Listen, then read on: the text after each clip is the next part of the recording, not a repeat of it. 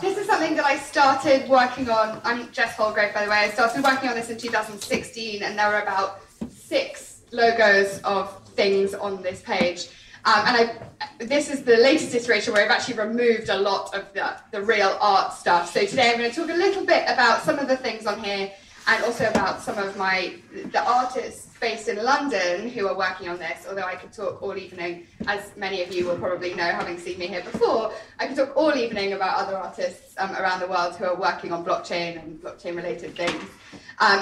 So I guess for me, what I'm going to point out from this map are 2 key components, and where I'm seeing a lot of activity based around the world, but within the art ecosystem at the moment. The first is around this concept of title and provenance and authenticity. Provenance, for those of you who don't know, is the backstory of an artwork, who's owned it, where it came from, where it's been exhibited, who has sold it. And it's really integral to the value of the artwork, and also the value of the artist and its whole market. And so in terms of the sort of infrastructure of the art world, today we're reliant on paper-based catalogue raisonnés, we're reliant on paper-based documentation, and all of these projects in the top left-hand corner are focused on using blockchain in the same way as we've talked about with sort of rights management, managing supply chains, but in the specific context of the art world. And I think that's going to be a really core area of development, something that we're seeing interest from everybody from the sort of top auction houses, the Sotheby's and the Christie's of the world, all the way through to artists who themselves are beginning to think about how they manage their provenance. Is that my timer? No. Okay, I'll keep going. Artists thinking about how they manage their own provenance and their intellectual property going forwards. And then the second area that I'm really interested in is this intellectual property piece. One of the things that artists have never been able to do is to monetize their intellectual property in the way that music artists have been able to do, or should be able to do hypothetically. When you sell a work as an artist, a piece of work as a visual artist, you never participate again in the value upside. And yet, if you're an artist and you sell that work for the first time, and then you go and become an accountant, the chances of that work ever increasing in value are very, very small. And so there are some really awesome projects, particularly Dada NYC, who is this project here, Pixios, and a couple of others who are really focused on enabling artists to continue to participate in the upside of their value creation. Next slide.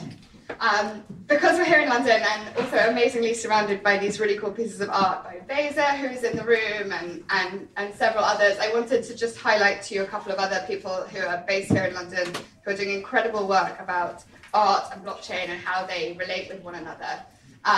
Ed Fornieles, who is an artist based in London, has created the Crypto Cert, which is a really cool fund based on Ethereum. You can contribute about $500 worth of ETH, and in return you actually get one of these works. That work enables you to be part of a theoretical investment fund which participates in the profits of that artist's studio going forward.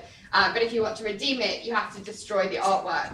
And so a really interesting concept about how we play on the value of art versus the underlying funds sitting underneath it.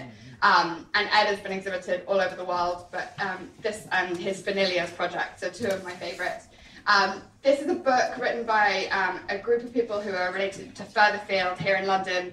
And for anybody, if you're arty, if you're not interested in art, you're interested in blockchain, which I'm guessing most of you are, is well worth a read. Each chapter has a cryptocurrency. You get effectively given an app which has cryptocurrency. You can distribute that cryptocurrency across each chapter, and it invests that cryptocurrency based on natural language processing about the contents of that chapter, as well as having a sort of whole host of essays, critical thinking pieces, and philosophy about how blockchain is going to impact society by some incredible thinkers with very, very different views. And finally, I think in honour of Vitalik's presence, Terry Cook, who is an artist based here, who has created this and several other really beautiful but very traditional watercolour pieces that I think are kind of complete the set of artists who are working here, as well as the sort of pieces that you see around you. And finally, I'll mention Codex, which was a project that I co-founded back in 2017. Codex was, and still is indeed, creating provenance for physical artworks. We're partnered with several groups, some of whom are in London and some of whom are around the world, to create physical tagging solutions for artworks. And we use Ethereum to basically track the provenance and enable the metadata of that artwork to be stored. And there's a whole lot of other work going on around then insurance and how these things can be transacted as well. And finally, in light of the exciting DAO stuff that's happening in Japan, I'll mention that I'm a trustee of the Foundation for Art and Blockchain. We use the profits to fund artists who are actually working with this stuff. Most well known was probably when we sold the CryptoKitty last year for a lot of money. But we are in the works. There's a really interesting DAO coming up which allows artists to organize themselves. So watch this space for that. Thank you very much.